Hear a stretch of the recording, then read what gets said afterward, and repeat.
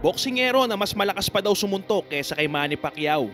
Bugbog sarado sa hari ng mga Boholano. You did something to Juan Manuel Marquez that Manny Pacquiao was not able to do. How did you do it? How were you able to knock him down? With a left hook. You know, he can punch fucking harder. You punch harder than Pacquiao? And he's fast. He's fucking... Umaatikabong bugbugan muna ang naganap bago tuluyang makalasap kung gaano talaga katindi ang hari ng mga Boholano, alias King Cesar ng Pilipinas. Much determination and strength. And Katsidas runs back and lands another right-hand shot.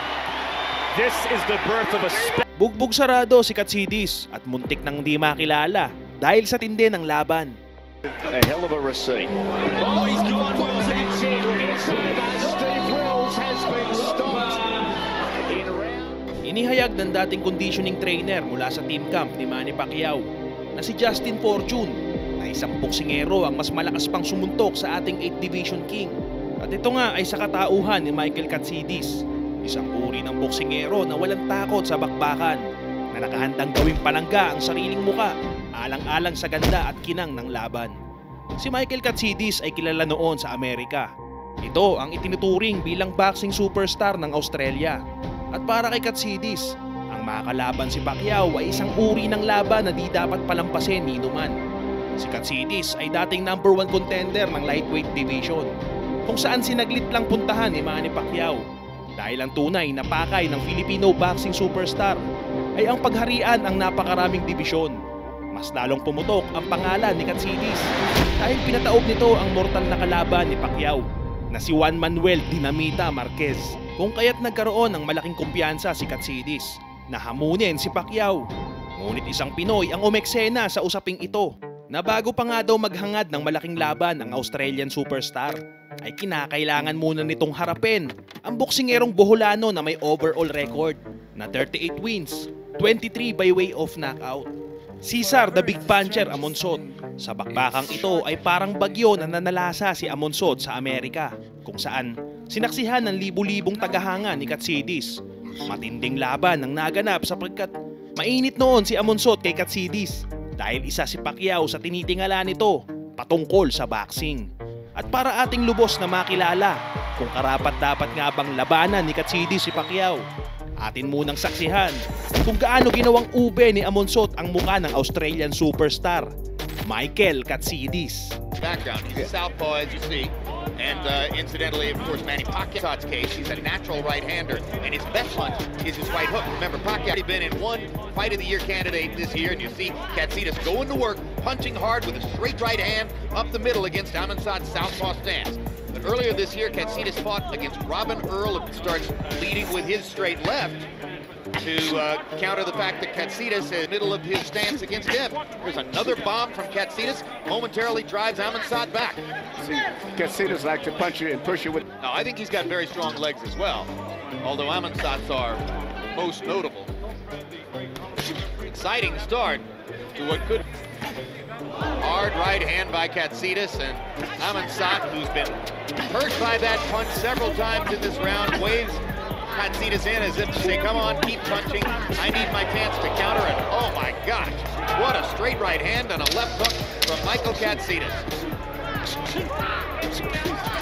Amonsot's impressive, but he's fighting against a tornado in there. Bombs he's throwing.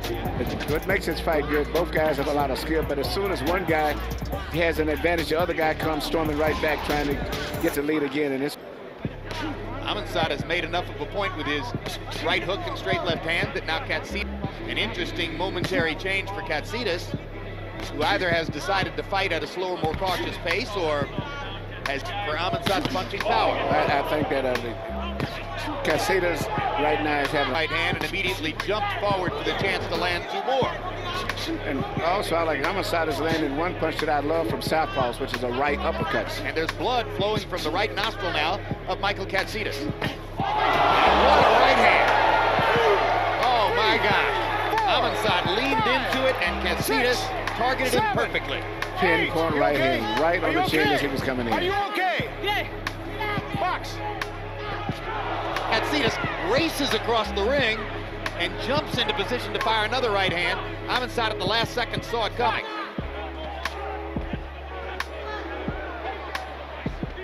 This is the mentality of the pure knockout puncher. Katsidas doesn't care what's coming back at this point. But Katsidas' left eye is closing rapidly.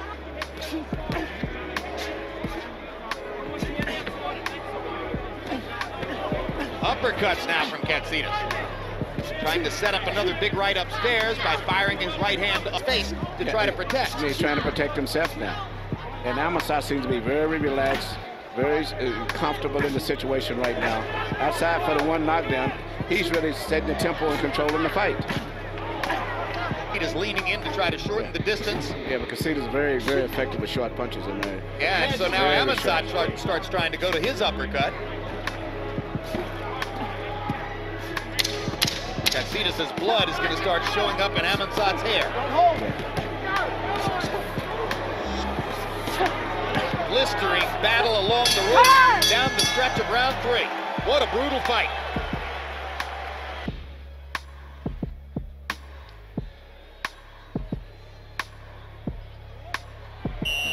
There's the knockdown, and what a terrific, perfectly targeted right-hand shot by Katsidas. His power punches in every round. That time, Amonsot, 26 out of 52. 2 rounds to 1, 29-27, Michael Katsidas. Maybe put something to cover the eye area in case some of the coagulants drift down into the punching with more power than most of the modern heavyweights that you see. Once again, we're in the lightweight division. 2 young fighters, either of whom could rise to be a major league destroyer in this weight class. Outside of Katsidas' left foot, and it's enabling him to hit that eye even better than he would normally be able to do it. And Katsidas' vision out of the left eye, and he has gained tactical control of the fight. And right now, So many times in 20 years of calling fights, Emmanuel, punchers quite often don't have planned. Jim, I honestly don't see that. I think that there's some wear and tear there. Obviously, it's been a tough fight. But I think, like right there, Katsidas is throwing with everything he's got when he's throwing. Well, those 2 right hands certainly. Amonsot is a little bit more aware now of Katsidas' extreme dependency on the right hand, too. this is a good round for Katsidas. Katsidas has reestablished himself as a force in the fight this round. After clearly being a little bit lost at sea in round 4. Superior boxing skill. Yeah, he's doing a variety of different things now. But as Amonsot starts to get confident and open up, he creates a couple of opportunities, and Katsidas immediately jumps on the opportunity to land the right hand. Amonsot with a huge uppercut down. Here you see, starting at round 2, no particular one punch, but just a variety of different punches that's coming from Amonsot. And as a result of that, that's why you see all of the facial damage has been did. Just continually just landing punches, particularly a lot of the right-hand punches. Jabs, right hooks, right uppercuts, left hand leads, right jabs. Far behind, you need to pick it up a little bit. Smith may be, or he may simply be saying we've lost every round since then. Yeah, but in whatever way, I think that is concerned in either one of these corners, because the fight right now should be pretty much close to dead even. Our round, Katsidas 20 out of 43, Amonsot 17 out of 39. Not much to choose between the... And he's throwing real knockout bombs with both hands. Well, and if he ever managed to get a fight against Juan Diaz, the baby bull, I mean, I'd pay big money to see that fight. Because Juan Diaz is as exciting as any American fighter. Fights. Never takes a break. Juan Diaz coming off a stirring victory over Acelino Freitas a couple of months ago, and looking toward a possible weight division. Julio Diaz of Coachella, California, later on this. Changing the game plan, having the discipline to stick with his game plan.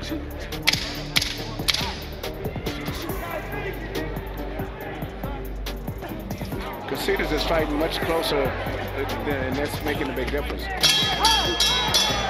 This is not the kind of fight you'll...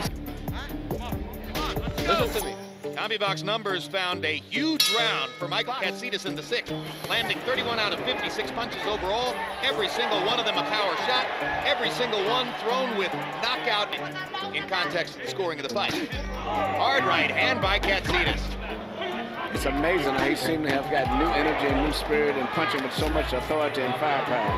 And it's taking control over the fight all over again. And I think Amonsot didn't expect Katsidas to be able to come... Bad hands and fought a lot of his fights with both hands bad. Even And going Jeff was into in the a fight. lower weight class than this. He Yes. was a featherweight fighter. Yeah, he was fought down 100. Such a pressure fighter as Fennec was, I don't think, but has that same kind of fighting spirit. But not as consistent either. Jeff was continually fighting all the way through. Amonsot, 134 out of 438. On Harold Letterman's card, Katsidas lengthens his in round number 8. Amonsot caught him with some good uppercut. Very, very strong guy. What's compelling is when you see the triumph. Little left hook by Katsidas. There's the big shot. A straight right hand. There's the jab that could win the fight for Sut if he would go back to it more often. A jab and a little footwork. $1,000 is now going to be held in abeyance, awaiting hearing Monday with the Nevada State athlete. Him off to the side at the same time that you punch. Henry Maskey was good at that. You hit the guy and push him off. Katsidas may well be ahead on the scorecards, Emmanuel, as he is on Harold Letterman's scorecard. But how much urgency is Right eye, to cut onto the left eye. Czar Amonsot wins by a technical knockout. That's about as strange as you can get. 6-3, Katsidas. What a chin Amonsot has shown, taking shot after shot after shot from Katsidas. What a powerful desire to finish it right now. Katsidas is demonstrating as he lets his hands go and gets the knockdown. 3, 4, 5, Amonsot looking at his corner, but his job is clear. Stay on his feet and keep fighting. No one punch, just overwhelmed him with so much determination and strength. And Katsidas runs back and lands another right hand shot. This is the birth of a special fighter here in Michael Katsidas that you're watching. Unbelievable timing, and Arturo Gatti retired a week ago. And he's ahead on the scorecards and simply wants to avoid damage, but he bought 2 minutes. And that was the key. You know, in the neighborhood, Who else has an axe? He has the end.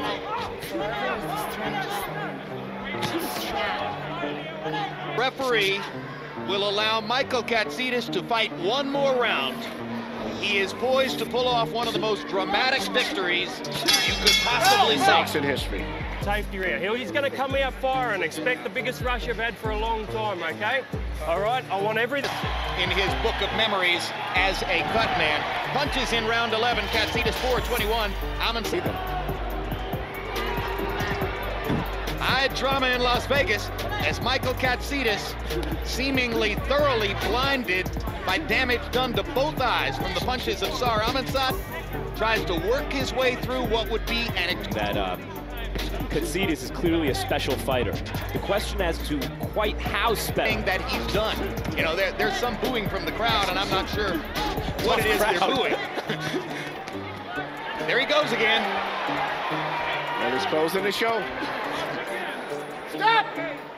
Less than a minute to go. Katsidas sees blood all through his hair. Yeah, and That's the loser? don't have a scratch on his face, the loser. Katsidas looks the part. He looks the way boxing fans like their prize fighters to look at the end of a grueling fight.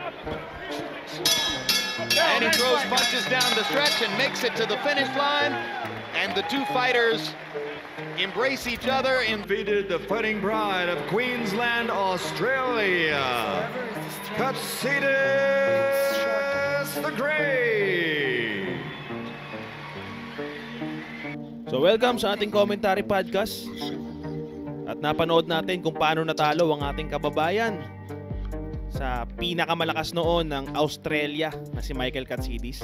Sobrang dikit ng fight. At lamog na yung mukha nung katunggali ron. Pero dumako tayo dito sa paghihigante ni Czar Amonsot kontra sa kababayan ni Michael Katsidas na taga-Australia. So ang kalaban niya po rito ay si Steven Wills. At nakataya po dito ang isang Pan-Asian Boxing Association ng super lightweight. So bakante po iyon. So si Czar Amonsot po rito yung may mahabang buhok. Habang ito namang naka-red gloves, ang kanyang katunggali na si Steven Wills na ipinagmamalaking prospect ng Australia. So ilang years ang lumipas bago lumaban si Amonsot sa lugar na ito. At kitang-kita naman natin yung laro dito ng kanyang katunggali, no? May may talento, parang Ricky Hatton yung galaw.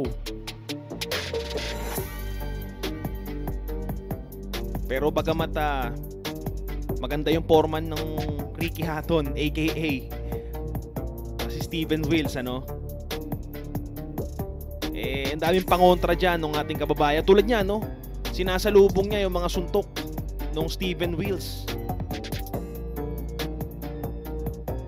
At napakagaling magpatama nitong si Czar Amonsot. Talagang ang bigat po ng kamao niya, no? Para huiyang si Edwin Valero ng Pilipinas. Talagang mabigat po kung sumuntok. Kaya kahit si Michael Katsidis, pumutok yung mukha eh. Dapat TKO na yun si Michael Katsidis eh. Kaso malaki ang paghanga sa kanya ng promoter na yun. So medyo may problema rito, no? Mukhang mayabang pa, oh, yung Steven Wills. So ating tunghayan yung kahihinat na ng bakbakang ito sa dulo. Oh, nice punch. Ang bibigat doon ng mga pinakawalan ni Czar Amonsot. At yung estilo ni Steven Wills, talagang haton na haton eh. Oh, yakap ng yakap. At walang masyadong depensa itong si Steven Wills. Kaya dikit po ng dikit yan. Talagang haton na haton, ano? Tignan natin kung paano babara. Uy, binawasan doon si Czar Amonsot. Ganyan po kabayas. Ganyan kabayas sa abroad, mga brother. Abangan natin yung gagawin dito ni Czar Amonsot. Dahil sigurado talo to sa puntos eh.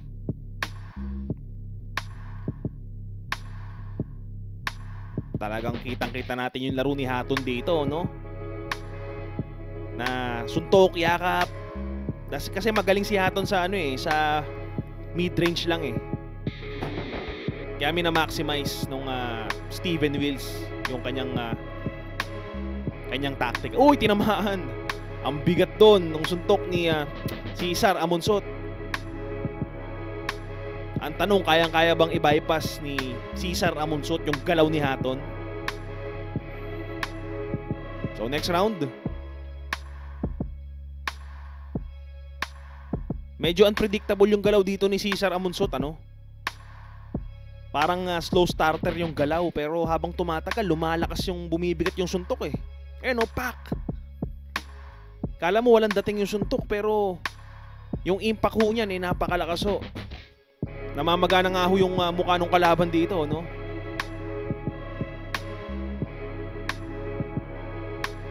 Pinaghalong Kelly Public tsaka Ricky Hatton yung galaw nito ni Steven Wills. Actually maganda naman, okay din naman para sa akin. Kaya challenge to sa Pinoy kung paano niya iba-bypass. Uy, nice punch. May mga suntok sa bodega ron si Czar Amonsot.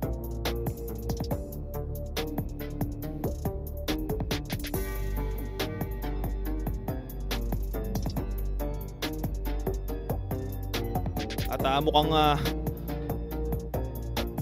oh, nice punch. Ang galing magpatama ni Czar Amonsot. Kaya lang medyo matabang, no? Kala mo matabang yung atake niya, pero mabigat ho talaga yung suntok niya. Tulad niya, no? Pak! Talagang kinakawawa ni Czar Amonsot at napayakap doon si Steven Wills, nagalawang Hatton. Ayaw bumitaw, nasaktan ng maigi. At yung referee, no, napakabagal kumilos. Talagang bias na bias. Kala nyo kanina ho, no, walang palagtong Pinoy kasi slow starter eh. Pero tignan nyo ho, talagang dinidikdik sa corner. Oh! Ang bigat ho ng mga kamao niya ni Czar Amonsot. Yan po ang Edwin Valero ng Pilipinas nung araw. Sa tigas po ng kanyang kamao. At hilong-hilo na rito yung Steven Wills. Talagang pinapaliguan at lahat tumama. Pero matigas din itong Steven Wills, ano? Abangan natin yung dulo, brother.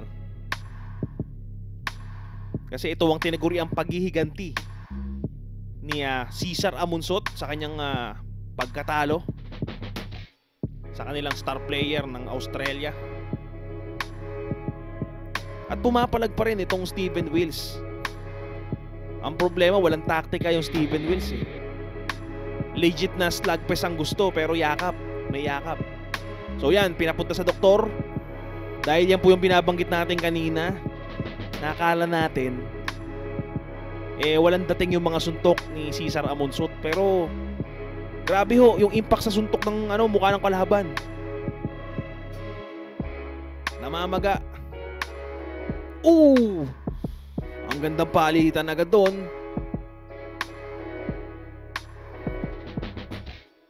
Hindi common yung galaw rito ni Czar Amonsot eh. Kasi para bang walang estilo no? Walang style. Basta suntok lang ng suntok. Pero ang galing mag-sway ni Czar Amonsot doon, para siyang may pagka-Janriel Casimero. Yung kala mo walang dating sa ring, pero pagka umatake na, napakaganda pak, pinapaliguan ng suntok. Ganyan si Janriel tahimik, Sabay pag tumama, yan, tsaka lang magwawala. Pak! So abangan po natin, brother, huwag kayong malilingat sa bakbakang ito.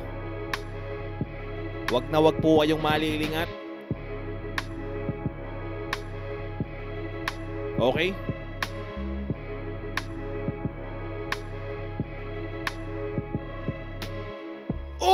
Nice punch! Tinamaan doon ng solid itong galawang Ricky Hitman Hatton.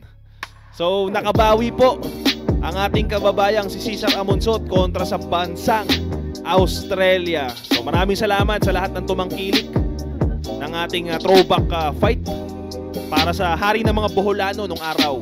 So mabuhay kayong lahat, brother, at maraming salamat sa pag-like at share ng video na ito.